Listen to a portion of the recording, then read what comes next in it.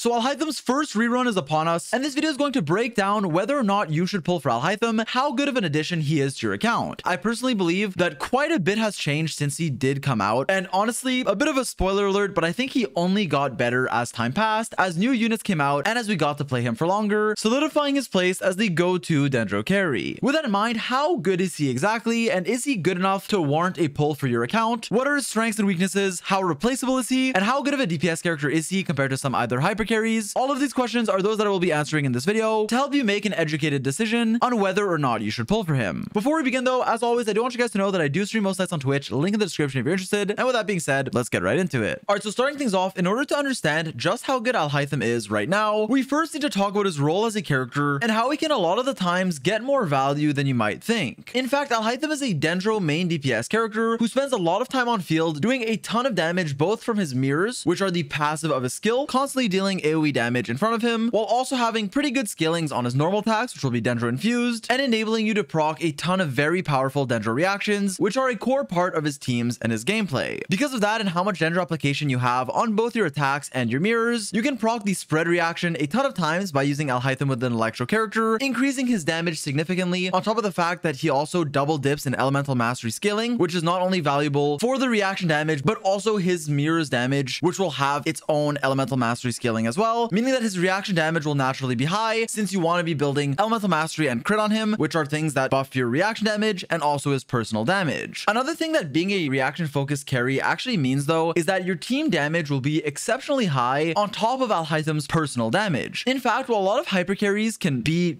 a hyper carry and do the vast majority of their team's damage, while that can sometimes be the case with Alhaitham in certain quicken teams or certain variations, which we'll cover later, generally speaking, his best teams revolve around high reaction damage from things like spread, but also hyper bloom, which is one of the most broken reactions in the game, where another character is going to be proccing that, an electro character like Kuki with a hydro support like Yelan, who both will have good damage as well. This makes it to where, while Alhaitham's personal damage is genuinely good, and he is typically the best on-field Dendro DPS, he can also have really good team damage from his support characters and the reactions you're proccing through spread, hyper bloom, strong hydro supports like Yelan or Xingqiu, and strong electro ones like Kuki for hyper bloom, or Beto or Yaimiko for things like quicken. Because of that, not only are his current teams really good, and Alhaitham as a unit is generally regarded to be one of the most valuable C0 DPSs you can pull for, but also this means that his team comps are relatively flexible and there's a chance that he can synergize with many different elements because of how his teams can revolve around literally any Dendro reaction. While it isn't optimal, you can even use him in like a Nilou Bloom team or a Burgeon team, despite Hyper Bloom and Spread typically being the two better ones. Now with that in mind, there's a few factors to consider to determine how good Alhaitham is as a pull for your account. First of all, I believe it's important to reiterate something I always say, which is that high value support characters will typically be better additions, more flexible additions to your account than the average DPS character. This is because high value supports like Kazuha, Nahida, or even some of like the 5-star Hydro characters can be used in so many different team comps with almost any DPS character that you may be using as just being staples for many